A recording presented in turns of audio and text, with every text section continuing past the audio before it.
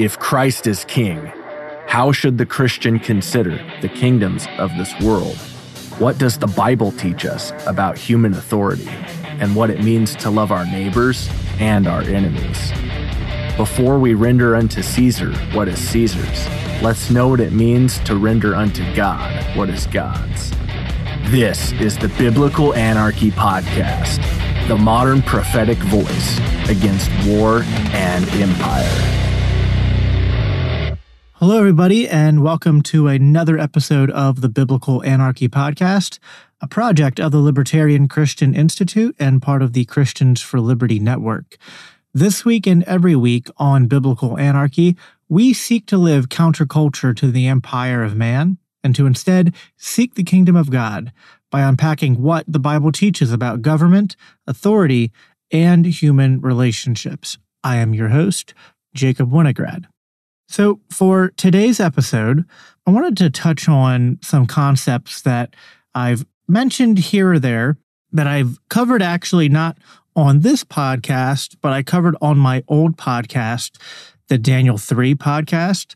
The Daniel 3 podcast, for those who don't know, which at this point, it's hard for me to track exactly how much of my audience is made up of those who have followed me since I started podcasting, and how many are newer since I joined LCI. And I've had, a significant amount of growth in that time. So back on probably like the end of COVID lockdown around 2020 is when I got into podcasting, and I had started that under the name the Daniel 3 podcast. And it's rough. If you go back and listen to those episodes, I don't know, I might be doing one of those typical things where you judge yourself too harshly.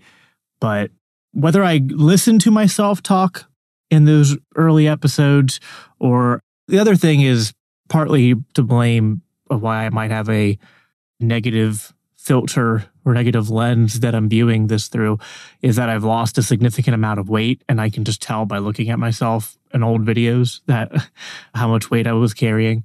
Putting that to the side, there's certainly a lot of my old catalog that's still up if you look for it, but a lot of it just wasn't of the standard of quality or production that I strive to have today. And also, it's a different format. My old show was always a live show.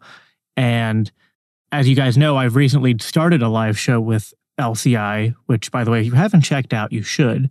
That's the LCI Green Room. And I'll have links for that in the description if you want to go check that out. We've had a lot of great conversations with people there, and that's where I'm having a lot of my long-form conversations.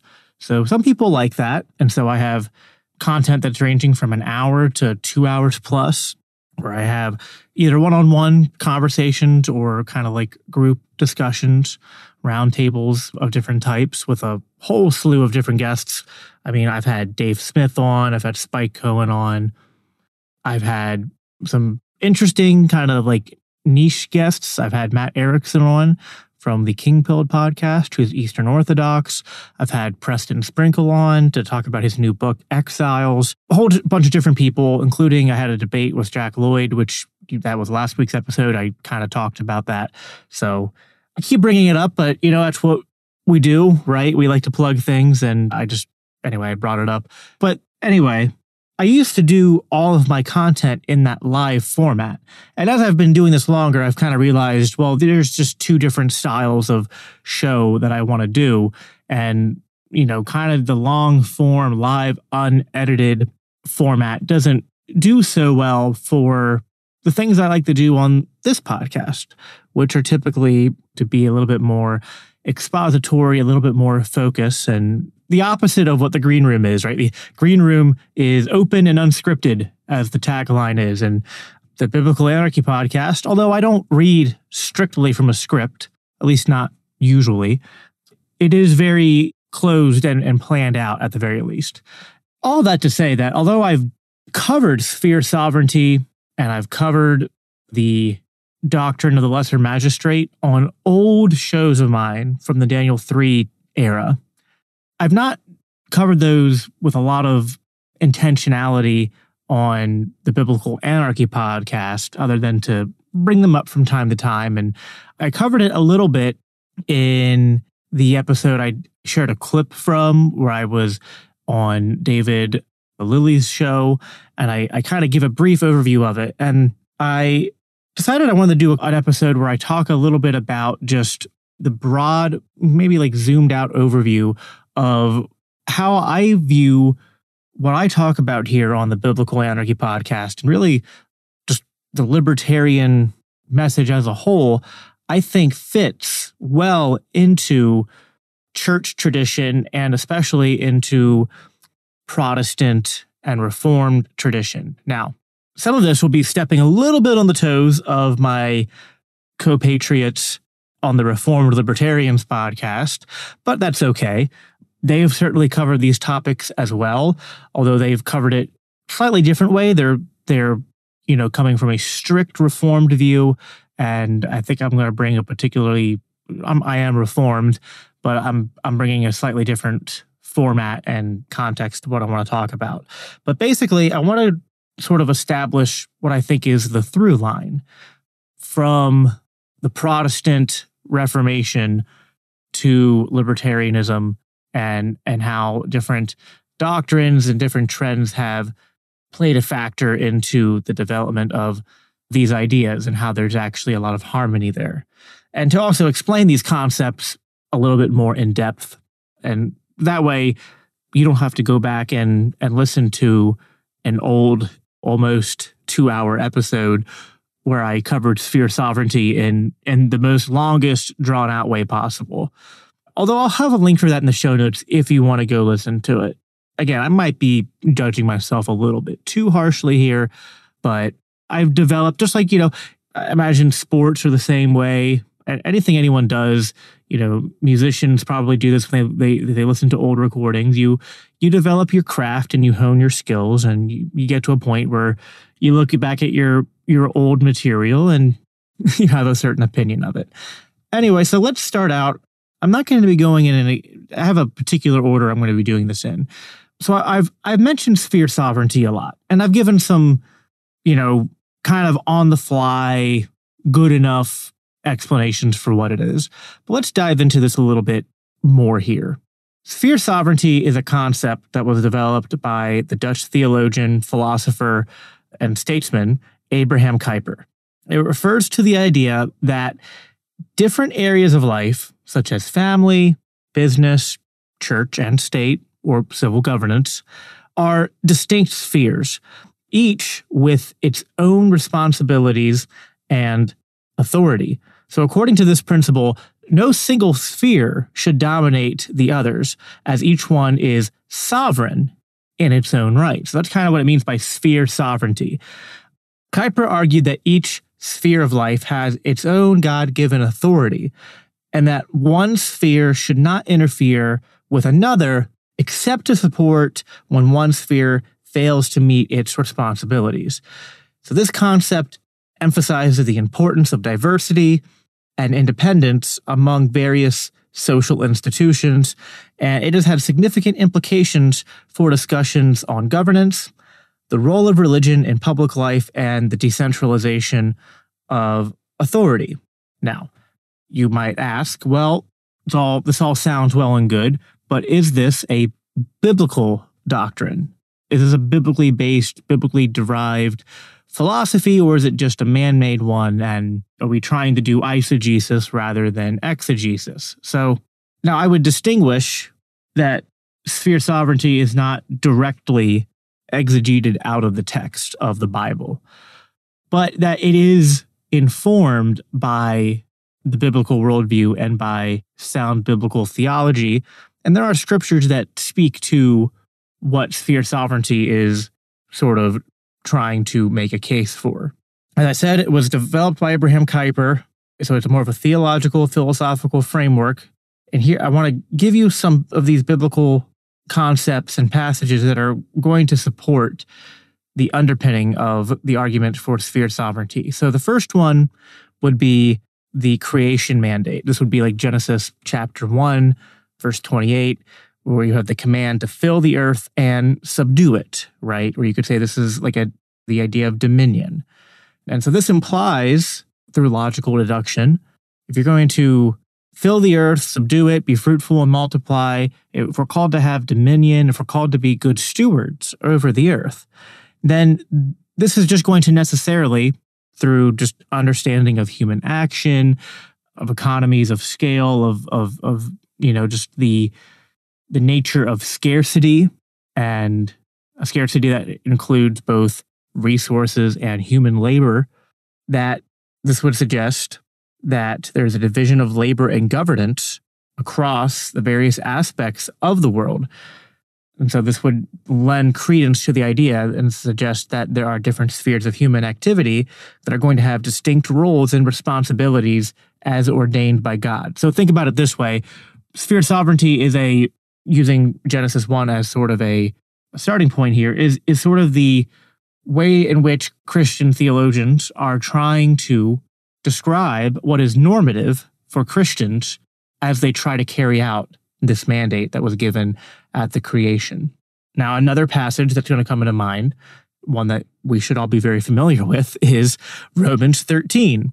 This passage, of course, teaches that all authority comes from God, and so Romans 13 is often used to argue that different societal institutions like government, of course, have their authority derived from God. And Kuyper extends this to suggest that, this is not just the state that this would apply to, but that all spheres of society have their own God-given authority. And of course, we then need to, and we'll get to this later, ask ourselves what are the implications of authority that is given or delegated by God. The third biblical basis would be the diversity of gifts. This would be like 1 Corinthians chapter 12, where Paul discusses the variety of gifts given by the Holy Spirit to different individuals for the good of the community.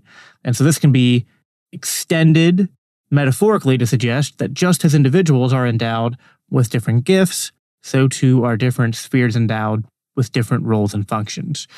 Like the body of Christ, has the head, and the feet, and the eyes, and that analogy comes into play. And so, I've often said that the sort of like free market or libertarian concept of division of labor in the economy is really a derivation of biblical ideas. And this is also just self-evident in the observation of nature and observation of human society. And so this plays into what I was saying in regards to the creation mandate as well. Fourth contention here would be that Jesus' teachings on the kingdom of God would offer a support to the idea of sphere sovereignty. Gospels frequently mention the kingdom of God as a realm where God's rule is perfect and all-encompassing, and this influenced Kuyper's view that all areas of life must recognize God's sovereignty, each in its own way. Then the fifth contention, I'm giving you not necessarily arguments that I've made. These are sort of like, it's a summary of Kuyper and sort of like Kuyperian thought on the matter.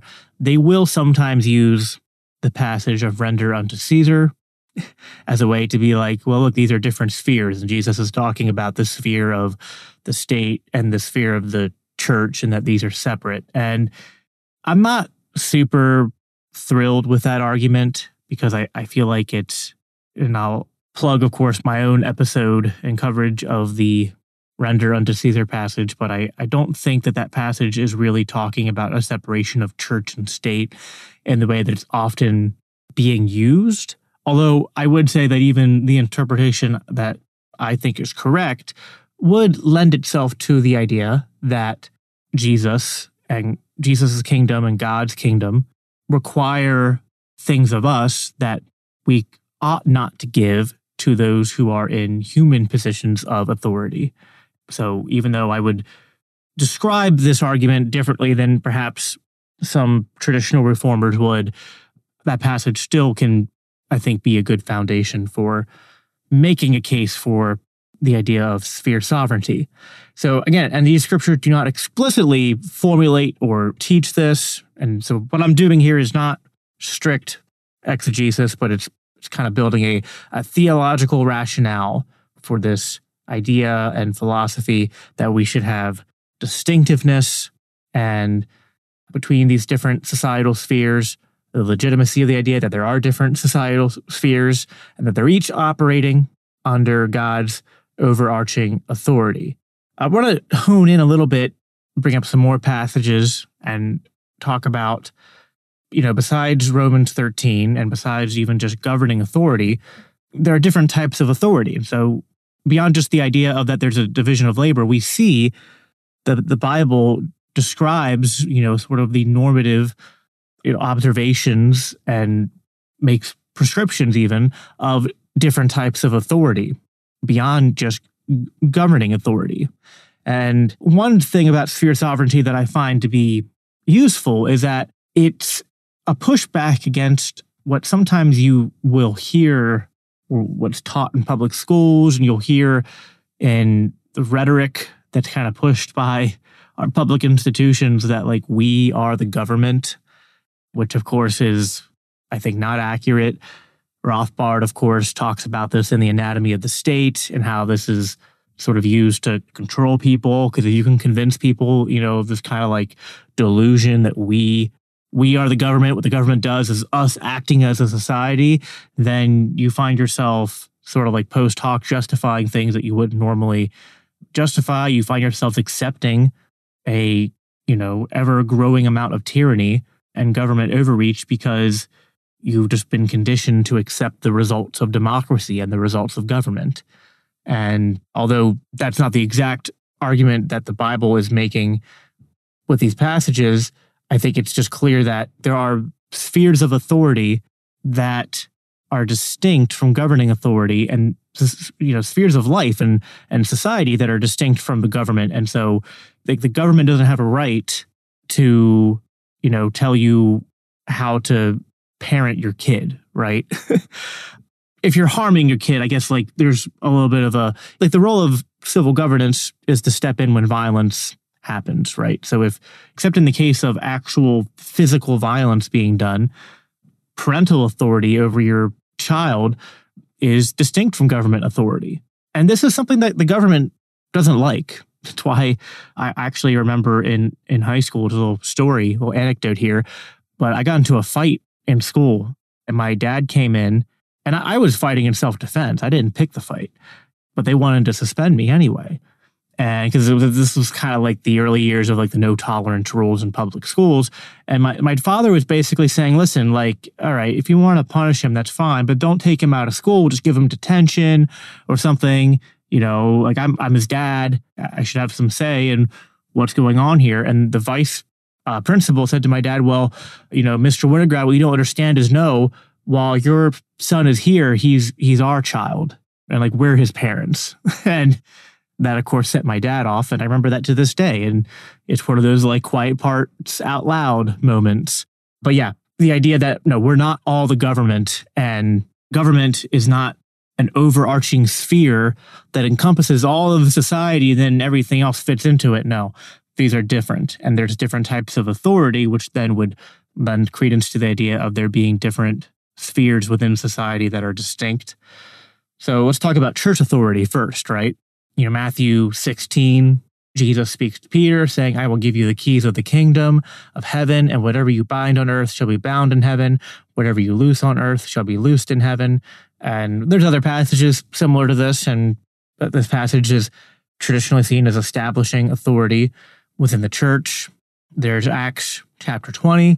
Paul instructs the elders of the church at Ephesus, keep watch over yourselves and all the flock of which the Holy Spirit has made you overseers. Be shepherds of the church of God, which he bought with his own blood. And so this emphasizes, the leadership and caretaking roles of church leaders.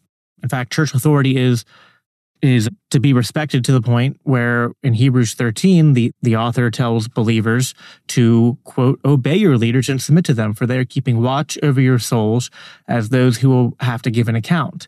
And so this underscores the responsibility and the authority of church leaders over their congregations. And so there's more passages, but those are three quick ones that sort of describe the idea of church authority. And so you have the sphere of the church. I think that's biblically supported. We have parental authority, which I kind of already alluded to. Exodus 20 and Deuteronomy 5 are instances of the fifth commandment. Honor your father and mother, that your days may be long in the land that the Lord is giving you. Ephesians 6, Paul instructs children, obey your parents in the Lord, for this is right. Honor your father and mother, which is the first commandment with a promise, so that it may go well with you and you may enjoy long life on the earth. He also advises fathers not to exacerbate their children, but to bring them up in the training and instruction of the Lord. And then Proverbs 22, train up a child in the way he should go. Even when he is old, he shall not depart. This proverb and all these passages speak to the authority and the responsibility parents have in shaping the character and the values of their children. And so these passages collectively provide, I think, a scriptural basis for, we've done parents, we've done church, we already know there's ones describing governance. I think there we have scripture that supports the idea that authority is structured across various spheres of life, such as church, family, and they have specific roles and they have specific responsibilities. They might interact, but they are distinct. So I want to talk a little bit more about Abraham Kuyper now. So Abraham Kuyper's development of the concept of sphere sovereignty was influenced by a variety of political and personal, historical, cultural factors. Kuyper underwent a personal religious conversion in the early 1870s, which deepened his faith. He was committed to Reformed theology, and so this personal revival kind of renewed his perspective on the role of Christianity in public life and influenced his views on the autonomy of various societal spheres under God's sovereignty. And I would say this was sort of a response to growing modernism and secularization, which aren't just problems that exist today. During Kuyper's time, Europe was experiencing significant shifts towards modernism, which often placed religious institutions in opposition to emergent liberal and secular ideologies. So Kuyper's sphere sovereignty was partially a response to these trends, aiming to protect religious and other societal institutions from being overshadowed by an expansive state. The Dutch political and social context obviously plays a role. The Netherlands in the late 19th century was characterized by its pillarization, where society was divided into socio-religious pillars, Protestant, Catholic, secular, socialist, etc. And each pillar had its own schools and newspapers and social organizations. And so this context obviously also likely influenced Kuyper's emphasis on distinct roles and autonomies in different societal spheres. And Kuyper was also deeply influenced by Calvinist theology and by John Calvin's teachings, particularly the ideas about God's sovereignty and the persuasiveness of sin.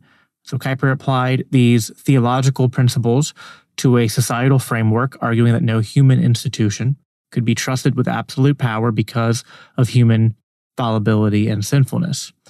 In the context of his time, there was also significant state involvement and control over church affairs.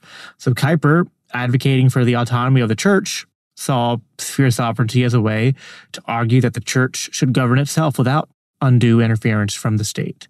The global context of colonialism and missions also played a role. Kuyper's views were formed in part by observing how different cultures managed their affairs and maintained their unique societal structures, reinforcing his belief in the importance of distinct governance for different societal spheres. And then, Kuyper was involved in politics and journalism, so not only a theologian, his practical experience in these fields showed him the complexities of governance and communication, affirming his belief that these different domains of life require different types of governance, and that none of these should be dominated by the state or by any one sphere. Society is complicated, and so therefore the best way to organize society and actually what the biblical ideas in terms of how we should organize society according to divine command is for these spheres to operate independently but under the ultimate sovereignty of God. And so I'm going to read some quotes from Kuyper now. I've kind of been summarizing a lot of what I've read about Kuyper and what I know about sphere sovereignty, but we're going to provide some quotes to give some context and some credence to the things I've said. So on his personal religious conviction, a quote from Kuyper here, When principles that run against your deepest convictions begin to win the day, the battle is your calling, and peace has become sin, you must, at the price of dearest peace, lay your convictions bare before friend and enemy with all fire of your faith. So Kuyper was very much motivated to fight for the faith, to not retreat into society and let the world sort of just walk all over Christians or the church. I've often talked about Kuyperianism and the idea contrasted to two kingdoms theology. It's more of a comprehensive kingdom view, and that this views that Christians should not be taking a backseat in the world, rather be actively trying to shape the world around us. On that note, and I've read this quote before on different episodes, and this ties everything together, and it's also critiquing modernism and secularization. Kuyper's most famous quote, "There is not 1 square inch in the whole domain of our human existence over which Christ, who is sovereign over all, does not cry, mine." This isn't a quote from Kuyper, but this is an historian, James Bratt, who said that Kuyper was practical and systemized an entire pluralistic worldview that sought to harmonize life's complexities. And so this is actually lends it to the idea of, a pluralistic society with what Kuyper viewed. And I think there are some Christian nationalist types who want to take Kuyperian thought and sort of use it as a rallying cry to sort of like bring back Christendom.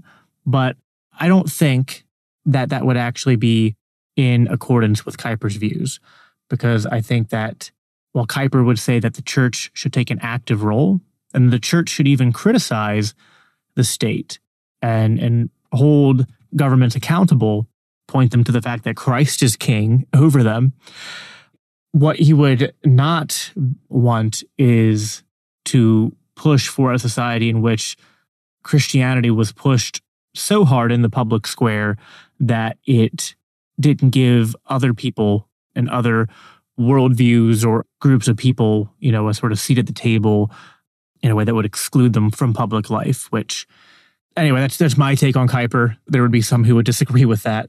But that quote by historian James Bratt, I think he's sort of getting at what I'm getting at there. So I'm not the only one who has that opinion.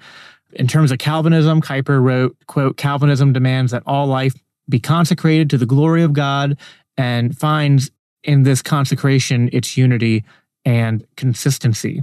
On state control and church autonomy, quote from Kuyper here, "The government exists by the grace of God, and the magistrates must serve God the Lord while they rule us." So again, I don't think Kuyper would want a sort of Christendom in which the public square becomes Christian to the point where we don't have a pluralistic society, but rather we have one where Christianity is sort of decreed from the magistrate and religious freedoms or other freedoms are restricted, or Christian norms are like Sabbath laws or blasphemy laws are legislated from the magistrate.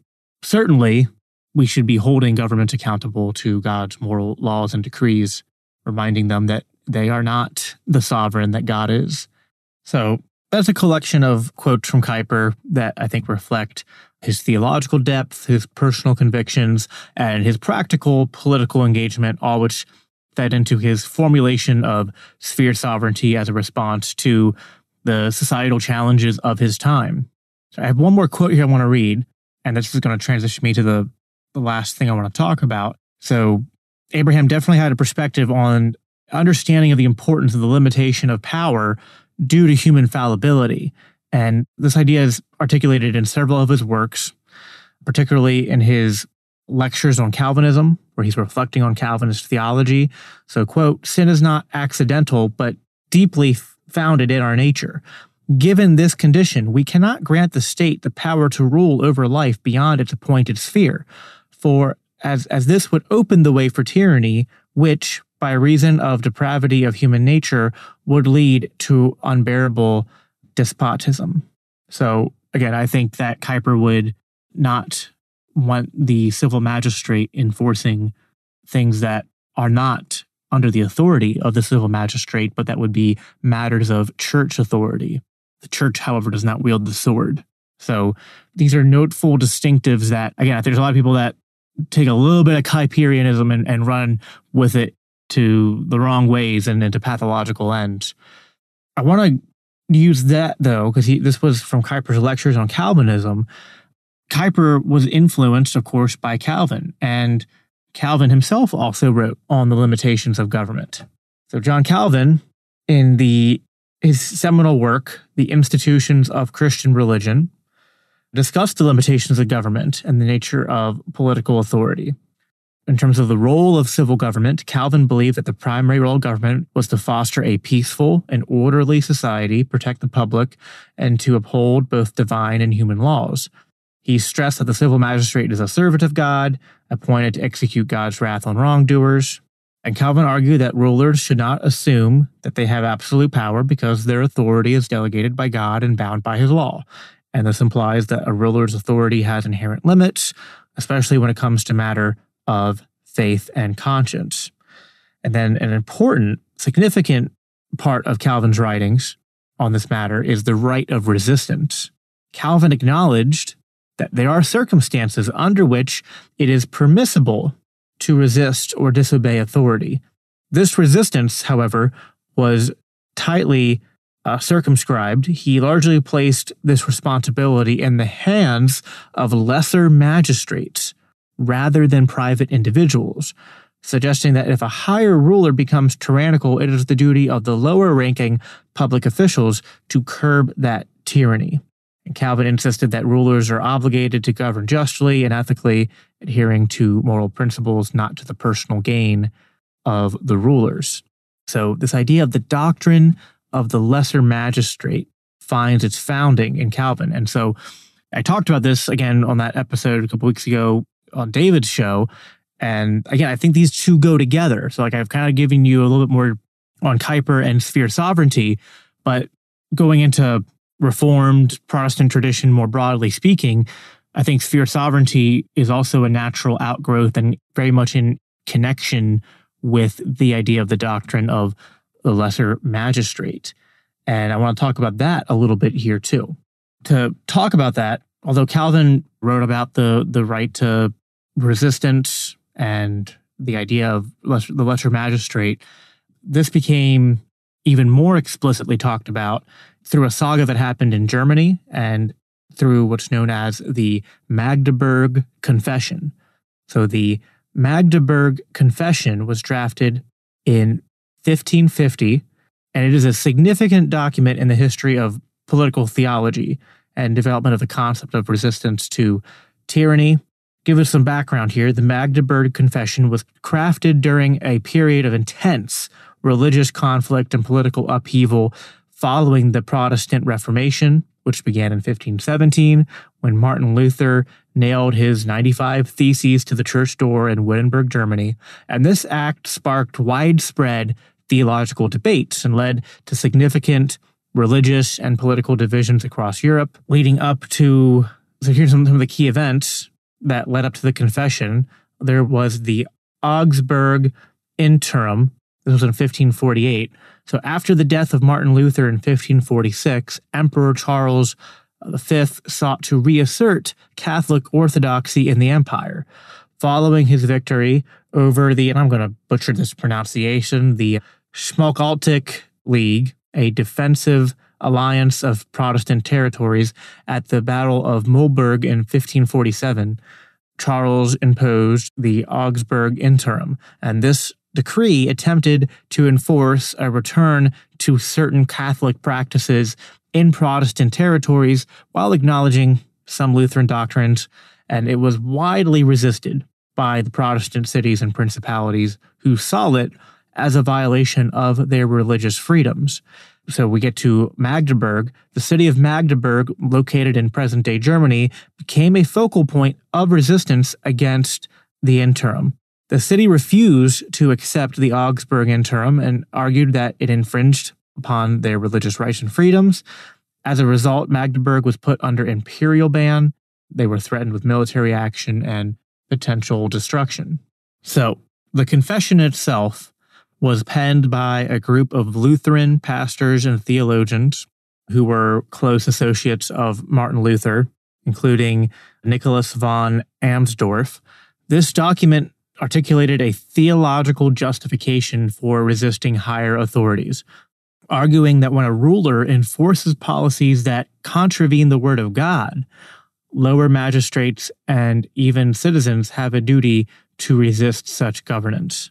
The Magdeburg Confession is considered one of the first formal documents in Western history to outline a theory of resistance to unjust government based on religious principles, and it laid important groundwork for later political theories about resistance and civil disobedience, including subsequent generations of thinkers. So it's had a long-lasting impact on political thought. The Confession articulates the doctrine of the Lesser Magistrate, and I'm going to read from you a quote. "If the highest magistrate, who certainly ought to be obeying God rather than men," that's a quote from the Bible right there, from Acts, "endeavors to lead us away from obeying the Almighty God, then he is himself resisting the ordinance of God. And it is then not only right, but our bound duty to obey God rather than men, according to the apostolic word, by not allowing ourselves to be led away from the fear of God by the will of man."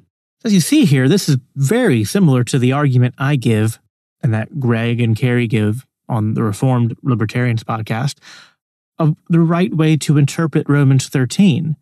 It's not descriptive of what all those who find themselves providentially in the positions of authority are decreeing we should do.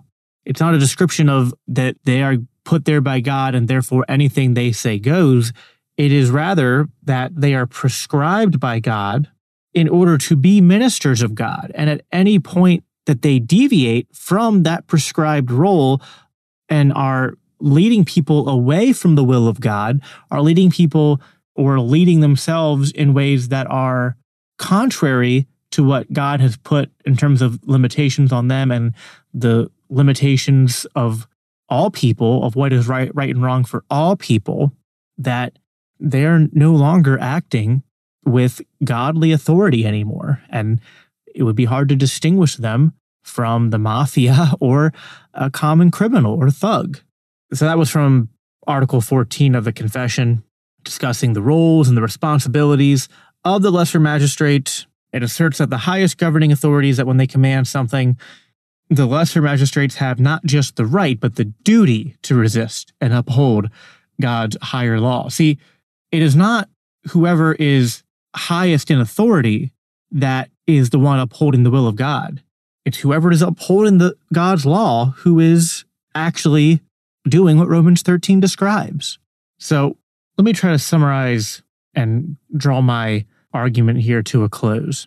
I've given you the overview of Abraham Kuyper, of how he developed sphere sovereignty, what influences he had, some quotes from him, described what sphere sovereignty is, the biblical support for that, the doctrine of the Lesser Magistrate, and the Magdeburg Confession and the history there.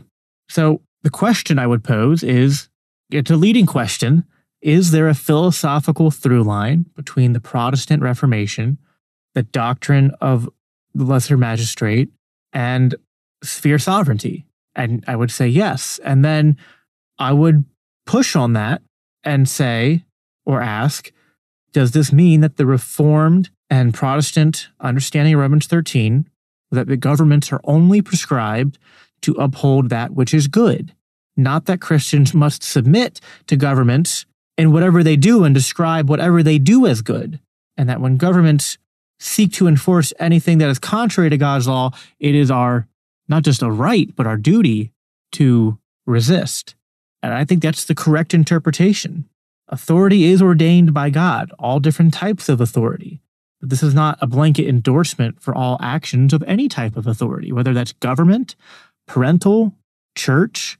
Authority that's ordained by God is also necessarily then restricted by God, because God does not grant any human unlimited, universal authority that only lies with him. And so the purpose of government is only to uphold good and punish wrongdoing, as Romans 13 says. And their actions should be in accordance with God's standards of justice and righteousness. And when they deviate from that, they go amiss.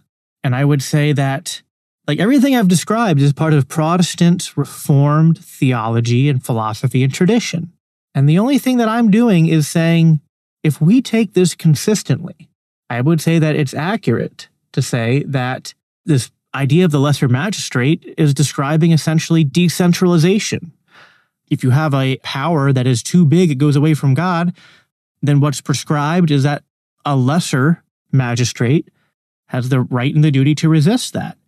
And so I think what is normative biblically is not governance through a monopoly that's enforced upon people, but rather the decentralization of governance, specifically civil governance. And once you get that, tie in other passages, tie in 1 Samuel 8 and the analysis of Israel during the book of Judges, and then into 1 Samuel when they ask for a king.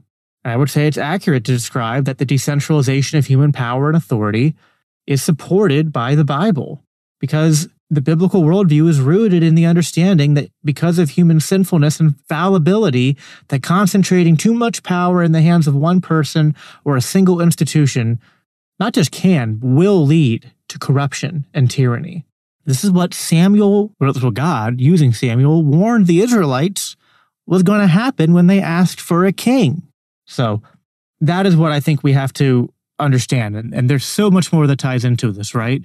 There's the idea in 1 Samuel 8 that even asking for a king is idolatry. And I think that's the perfect way to draw this to a close, is that I think a lot of people will ask for that power, not because they have from first principles built that out from a biblical worldview, but because they are looking for a savior, just like Israel was in 1 Samuel 8. And they rejected God as their king and God as their savior and wanted to be like the other nations and have a king fight their battles for them. But instead, that king ended up being an oppressor and creating all sorts of problems. And I think, like I've made the case before, that the monarchy only made things worse. And so I think the key takeaways here are that, how far can this be pushed? Listen, I say you can push it all the way to biblical anarchy. But at the very least, even small L libertarianism, I think, is, as the Libertarian Christian Institute talks about, the most consistent expression of biblical principles relating to human institutions of government and power and law. And I hope that this has been a good overview of these different concepts, these different theological ideas and through lines and the scriptures and histories that have shaped them, and that we have inherited, and that I think that we need to understand as we navigate in this ever-growing, secularizing, and fallen world that we live in, that the solutions are only to be found in Christ and His gospel, and that our best move is to decentralize these institutions of civil governance so that they stay out of the way of the church, and the church can do its mission. That's what Kuyper argued, and I happen to think he's right. And that's all I have for you guys today. I appreciate you listening in. As I always say, until I talk to you next week, live at peace, live for Christ. The Biblical Anarchy Podcast is a part of the Christians for Liberty Network, a project of the Libertarian Christian Institute. If you love this podcast, it helps us reach more with a message of freedom when you rate and review us on your favorite podcast apps and share with others. If you want to support the production of the Biblical Anarchy Podcast, please consider donating to the Libertarian Christian Institute at biblicalanarchypodcast.com, where you can also sign up to receive special announcements and resources related to biblical anarchy. Thanks for tuning in.